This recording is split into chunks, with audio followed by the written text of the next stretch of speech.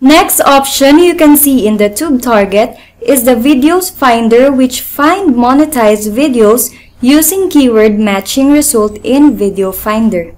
Enter a keyword or keywords here, then click Search. Now as you can see, here are the list of videos in YouTube which contain the keyword you just searched for.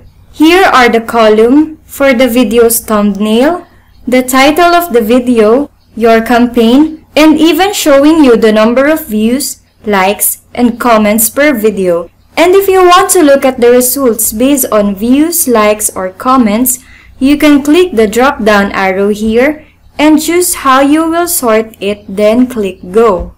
To add videos to your campaign, just click the box on the left side for your selected videos, or click this box if you want to select all the videos to add to your campaign, then click Add Selected button.